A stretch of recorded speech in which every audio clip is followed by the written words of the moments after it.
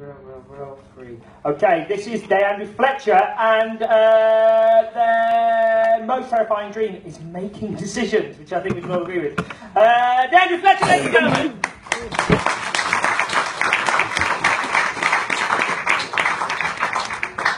Very short. There we go. Right, so my first poem is currently untitled, so if you have any suggestions, feel free to throw them at me.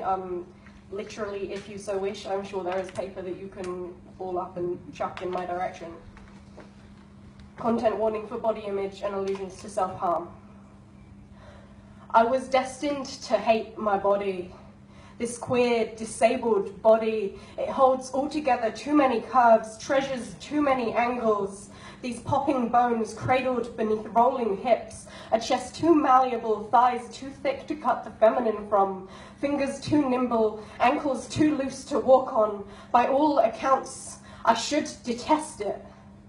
But it has worked too hard to keep me afloat. Treading water for hours, even as I towed stones to my feet, my head has always been kept above the waves. I will always have scars, for when I thought glass could glitter so nicely in my skin, I didn't always treat this figure with fairness, tried to steal its shape, denied that it exists, but denial can only ever obfuscate the truth. My body has wildness in its joints, knees arched backwards like crescent moons, the bows of Artemis strung too loose to hunt. It clings to elbows sharp enough to take an eye out, shoulders consumed by wanderlust, never able to find their way home. My body tucks their pain close to my heart like a child it could never bear to see grow up.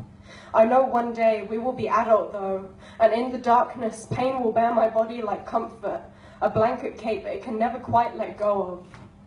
This body, so easily beautified, eyelashes thick enough for mascara, voice high enough for catcalls, hips loud enough to swing. This body, so easily read as female, and yet, still I cannot bring myself to hate it.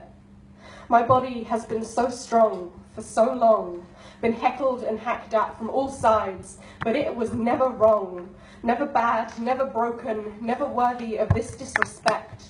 My body is exactly as it should be. I may have had the odds stacked against me, but my body, my queer, disabled body, has never been so loved.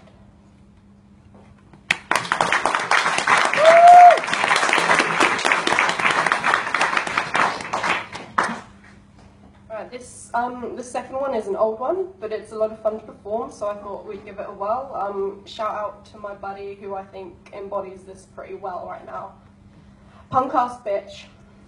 I've a denim jacket plastered in patches, a can of beer and a pocket full of matches, ripped skinny jeans over ripped skinny legs. If I say no, then nobody begs. My arms are a colouring book that no one dares touch. The steel on my boot tips ensures as much. My reputation follows me without a hitch. Don't go near them, they're the punk-ass bitch. If I walk by the playground, the whole park is deserted. Ice cream is dropped and parents are alerted. But this time I notice something that isn't quite right, so I slouch by the swing set and behold a curious sight. A little boy 7 is coming quite near, looks me in the eyes with no unjust fear. He reaches for my spiky hair with eyes like bubblegum and pats it in wonder before returning to his mum.